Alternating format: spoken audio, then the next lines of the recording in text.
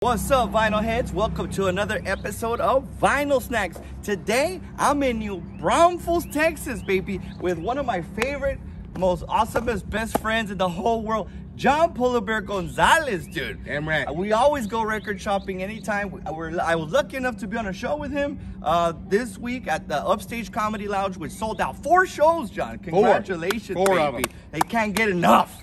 So I'm going to go in here and spend a lot of money, probably like $300. Yes, that's most likely what's going to happen. But again, we're at Stingray Records, baby. Looks like a really, really neat record store. So we're going to go in there and check it out, baby. Let's go. Let's go.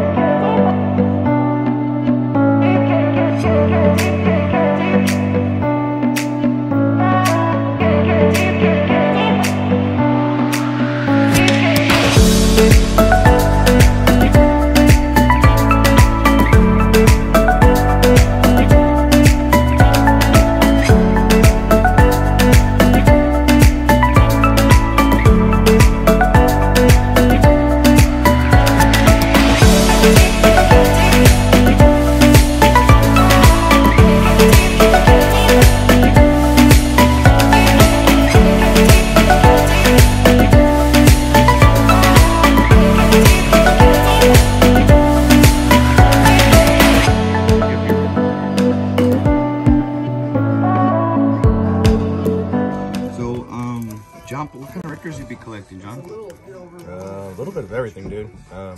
Soul, blues. You got me into the country stuff. Yeah. Johnny Cash and all that stuff. Well, you got me into, you collect a lot of Albert King. Yeah. Right? Albert King's my Those shit. are go-to guys. Albert Kings. I've bought 3 records of Albert King, and all 3 of them are amazing. They're just, you just set them up and you just play the whole record on themselves. So amazing. And he's great, man. Yeah. And see, ooh, this is one I've actually been looking for too. What do you got? Isley Brothers right there. That's all you, John, right there, bro. Yeah, the Isley Brothers.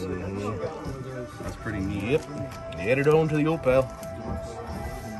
What's your favorite record that you have in your collection? That's a good question. It's kind of in between, like Louis Prima. Oh, that one that I have. Louis Prima. That one's a badass one. That one, Led Zeppelin. Led Zeppelin, I think it was Led Zeppelin 4. Yeah. And yeah, there's some pretty badass ones, dude. I like Rick James. Show him the Rick. I don't know what he's holding, but cocaine's a hell of a drug. Cookies. That's pretty cool, man. Yeah, fucking Al Jarreau. There he is. So a lot of people don't know about Al Jarreau, but he's great. My dad put me on him. Kind of like a jazz, almost a little ski like that. Yeah, he kind of like ad libs with his sounds with his mouth, you know. He's great, dude. Pretty neat little artist. What do you have coming up? Any shows? Any gigs? He's excited about the shows I have coming up, that's for sure. See that face? It's like somebody threw cold water on his penis. This is actually a really good album. Getting it. All right.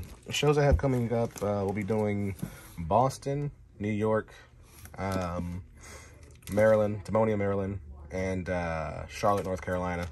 And then we'll be doing a whole nationwide tour. So that's going to be really fun. That's pretty awesome, man. Yeah. You blew up big time on TikTok, bro. Yeah, dude. That's where it really started popping out for you. Changed my life. I could never believe that TikTok, of all places, would change my life. And Gary Vee had been saying it for a while. Do you even think about what you're doing sometimes? TikTok's fucking blowing up, bro. You don't fucking TikTok. That's what I heard. And I was like, he doesn't know what he's talking about. That little cute thing.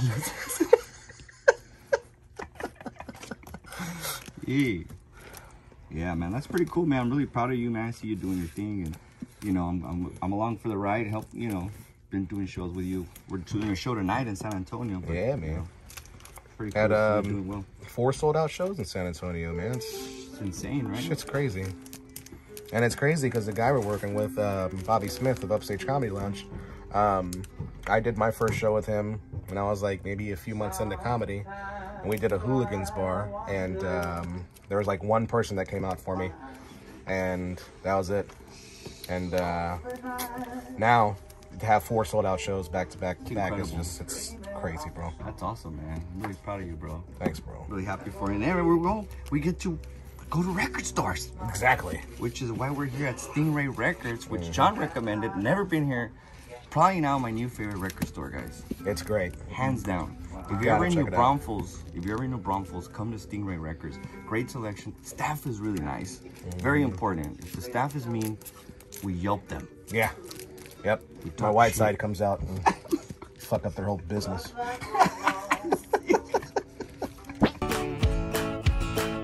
This episode is brought to you by Toys, Monitos, and Drums. The best place to find all your used, new, vintage, classic. We got all types of toys for you. If you guys haven't been here, make sure you guys check them out at the Alamo Flea Market located in San Antonio, Texas, baby. Peace. How did they get here? What's you know the address? Yes, it's 7171 Highway 90 West. And my spot is F09, Foxtrot 09. 9, baby. And again, just look for that sign, Toys, Monitos, and Drums, guys, and check it out. Make sure you guys come out and support our sponsor, Toys, Monitos. We want to appreciate you guys from Vinyl Snacks to Toys, Monitos, and Drums teaming up together to bring you more items and more laughter, baby. So keep in touch. Make sure you guys add them on Instagram too, right? At Toys, Monitos, Drums. Yeah. They're on Facebook. Add them, tag them if you're out here, and let them know that I sent you guys. So, what kind of record player do you have that you play with your records? Man, so I had gotten one off Amazon originally, and it was like, I went high. It was like 280 bucks, and I got it, and it wasn't good at all. It just looked cool. And so I had to like ship it. I had to put it all back because you had to build it yourself. Oh, wow. So I had to put it all back, ship it back, and then I went to Guitar Center, and there was like a manager there, and he had told me about his setup, and he basically had like an Audio Technica with 2 JBLs and like a mixer.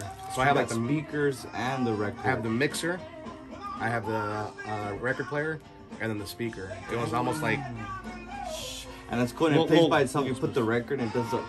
Yep. That's pretty neat. Yep, and then when it stops, it picks up and goes back. You have to do shit. The sound, this is very important too. When you get yourself a record, you gotta have yourself some good sounding speakers. A lot of record players come with speakers already inside of them, and a lot of them are really weak. Like it doesn't do the record any justice. Like highly recommend, all right, if you're gonna get a record player, have it a little where you have the options where you can put wires to connect speakers to it, and that'll help also, you know what I mean? Or get like what John that got everything at once. And it has like bass, like the bass is great. So, dude. Like if you listen to something with a lot of bass, you're gonna get what were we every hearing sound. last time? Remember? You put a record. That was the Howlin' Wolf. Oh, yes. Howlin' Wolf, Muddy Waters. Yes. And Bo Diddley. Bo Diddley. Yes. Yeah. That was a cool record right there. Yeah. But yeah, he played that on his record player, on his system. Man, it was bumping, man. Yeah. Totally amazing. That's pretty cool, man. I'm glad people got to know what kind of equipment you use to play your records, because that's very important. Yeah, I didn't know anything about anything. Literally, if you just go like to a Guitar Center or like a record store, and you just tell them what you want and your budget, they'll help you out. Go that route instead of going on Amazon, because Amazon kind of screwed me over. Dang, dog.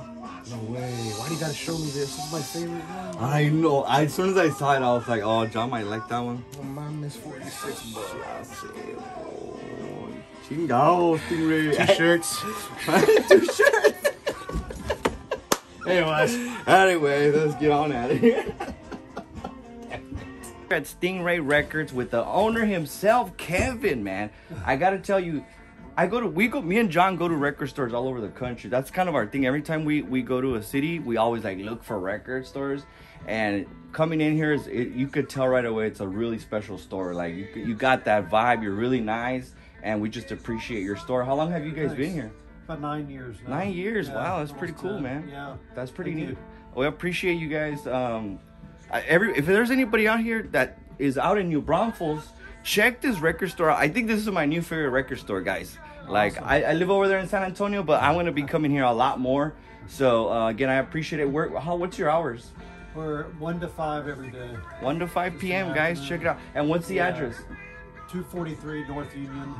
For people that know New Braunfels, we're between Pat's Place, the little hamburger place that's been here forever, nice. and Christus Hospital. Cool, man. Well, I appreciate it, Kevin. Thank you We try to very have much. a big selection of everything. I know, it's incredible. The store is amazing. You do have a wonderful selection. John, what kind of records did you get? Oh, dude, I got a lot. They have a great selection, and like if you look at the records, like some record stores you'll go to, and when you get like older records, it's kind of fuzzy, and they just don't play well, and they'll sell them to you, and you get home and you put them on, and it's like messed up, and it messes up your needle. But these, like I even like We went through them. Yeah, I was going through them too. so I kind of went overboard. Yeah. But this one right here, perfect example. The Impressions, Keep On Pushing. This is an original record, classic, and you can even see it has the original sleeve. Record looks flawless, and that's $30 for an original like that. It's a steal. So we'll go through these in the car. Yeah, for sure. Yeah. Well, we appreciate it, Kevin. Thank you so much for letting us record here, and make sure you guys hit them up. So we just left the record store, guys. We got a huge. John went balls out with it, dude. He had like 8 pounds of records, dude. It's pretty heavy. It was not gonna lie. Yeah, dude. What kind of? I told you I was gonna fucking buy a lot. Dude. I told you. No, mames, John. What kind of records did you end up getting? Badass ones. King of the Blues, B.B. King right there. Baby. Classic. I'm gonna start passing back to you. Got Tony Bennett and Count Basie, dude. I've never seen this record before. Had to grab it. Got a Dean Martin because I've been looking for a Dean Martin. Nice. Can't go wrong with a Dean Martin, bro. Yeah, never. Dude. And it's a classic. I mean, that's the original. Wow. Straight classic. I've been looking for this record, as y'all saw when we were interviewing. I had to get it. The Isley Brothers. Such a badass album. Panty Dropper. They look fucking cool too. Y'all saw this one too. Al Jarreau. Oh. Oh yeah, this one's yours. I bought this one for $3. Oh, thank you, mister. I'm gonna check this one out, man. Fucking vanilla fudge, bro. Yeah, baby. Thank you, John. This is the one I was telling y'all about. The Impressions. Original, baby. Original. Ooh, amazing. This one I had to get because it was just cool. And I don't know, I'm an asshole when I spend money. Original Boston, 40th anniversary. So, with vinyl art on it. Yeah, dude. That's pretty cool. Badass. This one was the one I saw in the beginning, and I just had to grab it. True Genius, wow. Sides of Ray. And it's 4 different discs or albums. Vinyls. One's a soul, one's jazz and blues, one's country, and one's pop and classics. Yeah, dude. Great. Amazing. Ray, everybody got to have a Ray Charles, man. This is one of my favorite hip-hop albums, and it kind of broke the bank, but it's cool. Jay-Z, The Blueprints. Yeah, dude. That's one of my favorite Jay-Z albums. That's just, you just put that on, you can just listen to it. This one, my dad had the cassette tape.